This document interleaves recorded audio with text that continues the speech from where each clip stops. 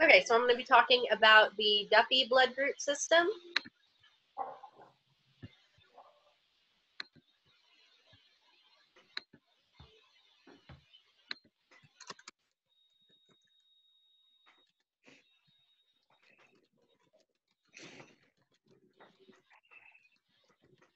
So what is Duffy?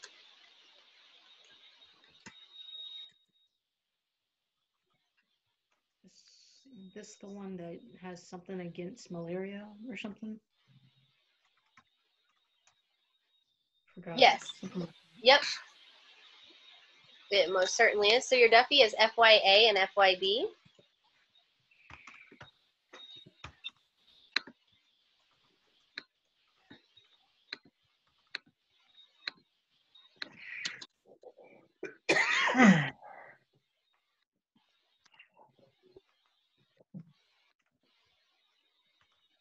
So they are codominant alleles.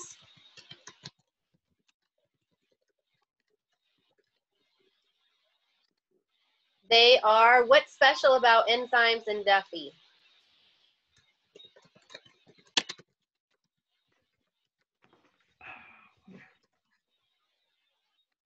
Are they enhanced or destroyed by enzymes? Destroyed. Yep, destroyed.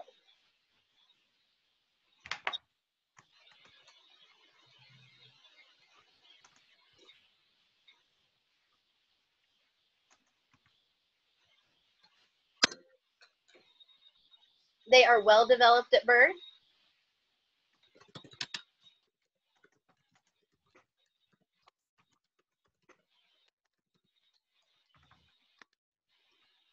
Now, 68% of African Americans, so 68% of African Americans are FY A negative, B negative. And what's special about this, Lily? Was it what I said earlier? Yeah. Yep. Oh, okay. It has something against malaria, apparently. Yes. So if you are A negative and B negative for Duffy, then you have a higher resistance to malaria infection. So higher resistance to malaria infection. So the way to remember that is neg A, neg B,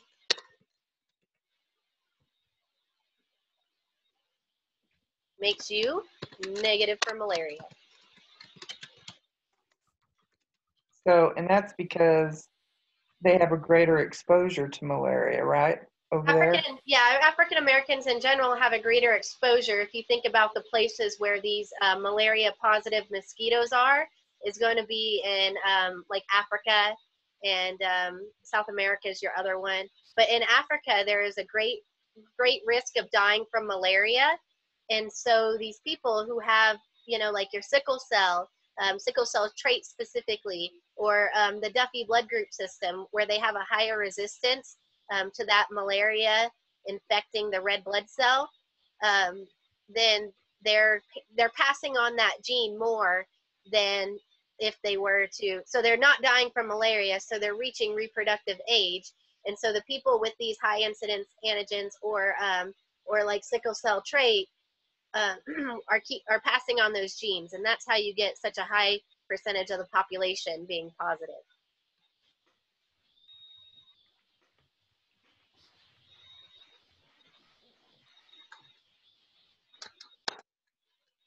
And now another interesting fact about FY. This one's going to be A positive,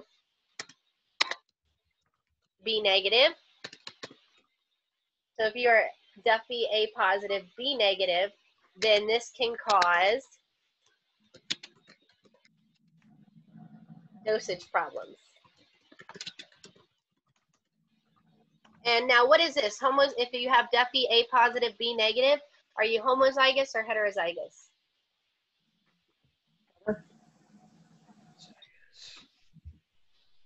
Homozygous? It's going to be homozygous for A.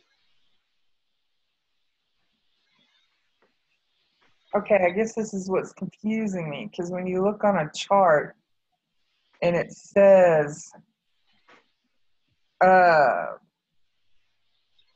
it's got a 0 and a positive, then that is hetero. Why is it not here?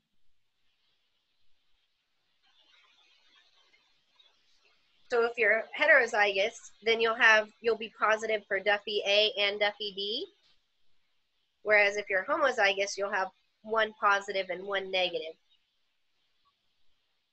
on the codominant alleles. All right, but on that chart.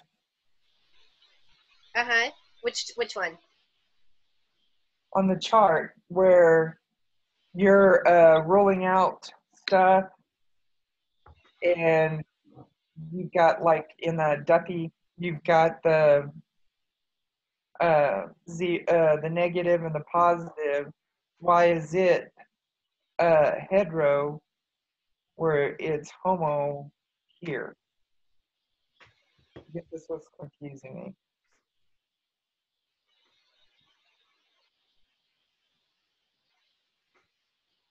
It is your it's when Duffy's your weird one when it gets to that. Because Duffy can have your FYB or just FY without anything, which makes it Duffy's that one where you that we were talking about when you have to assume the genotype based on the phenotype. And so Caucasians are usually homozygous for Duffy A, which is FYA, FYA. And then your African Americans are usually heterozygous for Duffy A. So they'll have either FYA, FYB, or FY without a letter there. And that's the one that can cause dosage problems. And that's where, and I don't know the logistics of how they decide, or I guess so much of the difference in FYB and FY without just Duffy. And I wonder if it's not like a extra antigens in a system or something like that. So hetero is always going to be the same, and homo is always going to be different, positive and negative, right? Well, it's hard to say always in the lab, but it's more like, okay, so if you have, let's say you have, normally for your A, B, and O, you can have like, let's say you have AA or AO. So the difference here is going to be Duffy A and Duffy B. So if you have Duffy A and you don't have Duffy B, then you're going to be homozygous because you still have to get, they're still inherited codominantly. So you know if you don't have B, then you have to have double A. But if you have Duffy A and Duffy B, then you're going to be heterozygous because you got both, two different ones. Okay. So if you're negative for A and you're positive for B, then you're going to be homozygous because you only have one of the two. They're going to be both the same.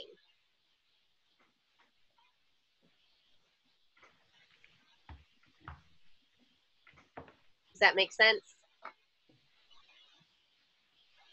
And then Yeah, go ahead. I guess what I'm getting, maybe I'm getting confused with the next chapter, because I thought it was just different when we were looking at the charts and Kim was going over them. And it depends on the antibody too, or the antigen that you're talking about on the antibody screening. And when you do the antibody screening, it makes a little more sense once you do it out all together. And then you can look at the different reactions and see which reactions are stronger and which reactions are weaker. And, you know, if they treated them with enzymes or if they didn't. And, you know, that's why it's kind of good to learn about them individually before doing the antibodies panel out. Okay. But it'll make, the more antibody panels you do, the better sense it'll make. More than just sitting here and saying, well, this is homozygous and that's heterozygous. And like the more you do it, because then you can look at the reactions and see the different reactions based on their homozygous or heterozygous. But I know when we were talking about, we talked about it when we were doing the indirect paternity testing. And that's the one where they assume that African Americans are either that they're usually heterozygous, so FYA, and then either just Duffy or Duffy B. And that's the one that can cause there's some problems.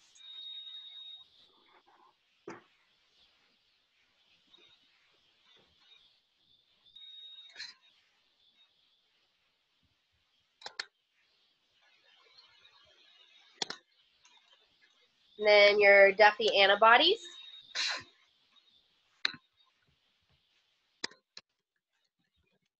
But remember, Duffy is your weird one, and when it comes to that heterozygous and homozygous, because it has either Duffy, which is just FY, or Duffy B, which is FYB, and you pretty much have to assume what the genotype is unless you do genetic testing.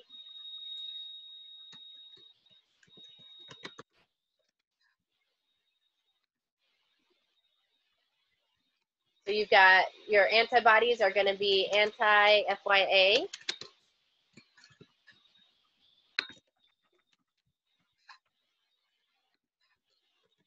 or anti-FYB.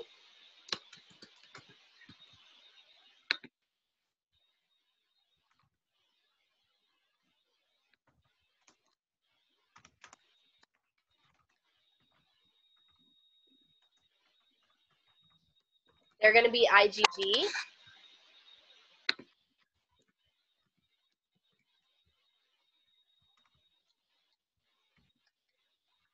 So is that clinically significant? Yes. Yes. And this is generally going to be in the cases of delayed hemolytic transfusion reactions,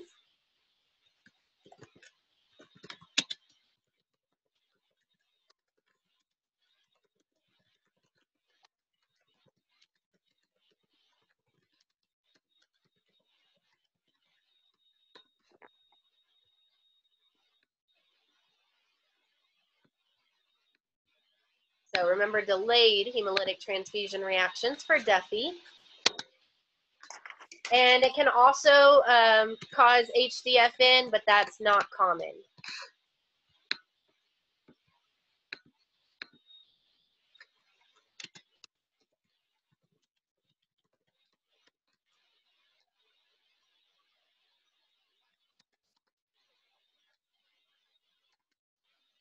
It does not bind complement.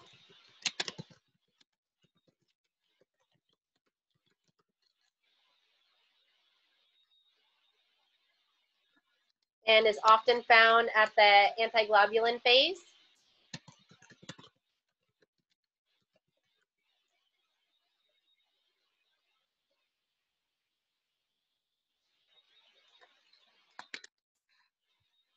And the way I have to remember Duffy, if it doesn't click for you, it doesn't click for you, and that's okay. But I always remembered Buffy, the vampire slayer, that they have to get all the FYI, their info.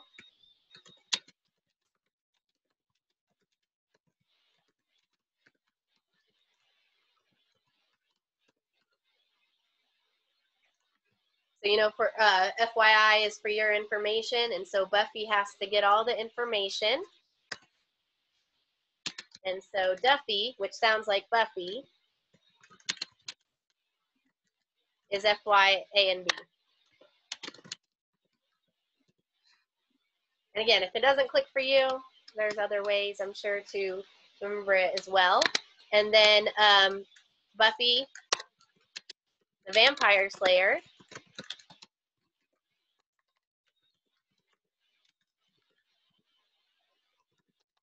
destroys with enzymes.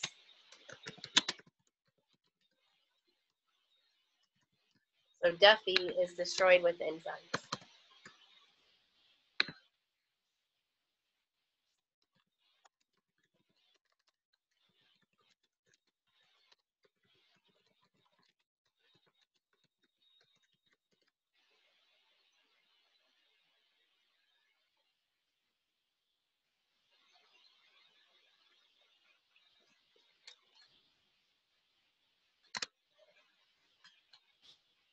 And then, vampires, they have all these tricks and things and garlic and all that stuff to ward them off.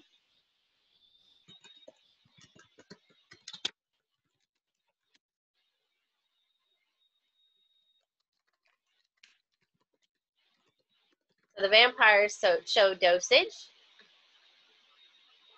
depending on what kind you got.